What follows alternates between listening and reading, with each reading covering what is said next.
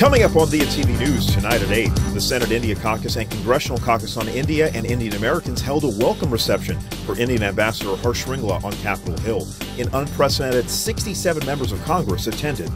Immigrant advocates say 9 Sikh asylum seekers on a hunger strike for more than 40 days, protesting their detention at an El Paso ICE facility, have been force-fed and now face deportation in retaliation.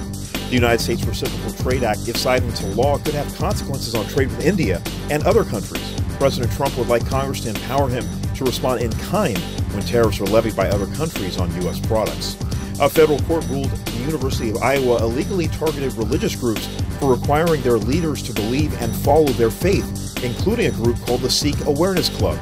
The university said it is, quote, reviewing the ruling and will follow the court order. And Team India defeated New Zealand to tie their series at 1 apiece. Those stories, all the news tonight at 8. Join us.